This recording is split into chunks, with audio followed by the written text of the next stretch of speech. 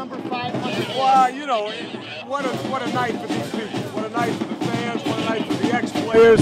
I couldn't be prouder of our guys. You know, this was a team that was a little bit outmatched, but they played hard. I was proud of them. You know, these kind of things were milestones, and I couldn't be more excited for our team, and I couldn't be more excited for the alumni. What about the guys that came back? What a testament to you and your program. Well, you know, when you realize how far they came from, I mean, we guys came from all over the country. You know, I'm so glad to see Joe, Jonathan Wells was back.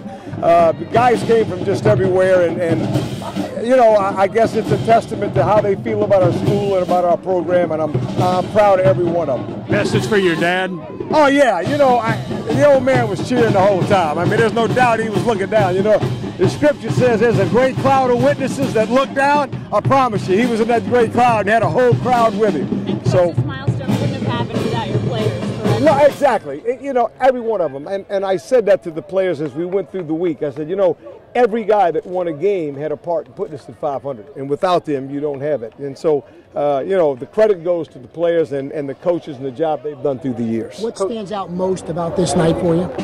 You know, just the camaraderie. It just warms your heart so much to see guys that come back to share this experience with you and talks about the kind of commitment that they have to the team and to the school and the love that we have for each other. Coach, what does it mean to you personally? I mean, you can't tell whether this is 1 or 500.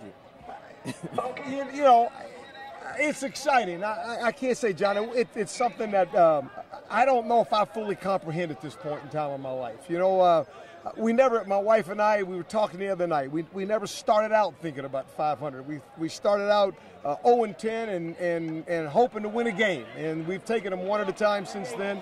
And God's been good, and I can't ask, I couldn't ask more from our players or our coaches or our team than to do what they have done. How far do you want to go, Coach? You know what, if they keep throwing Gatorade on me, I might just get out of here. You know, I feel great, to be honest with you. And I got great coaches that do a lot of hard work, and I could not ask them to do more. So we'll see.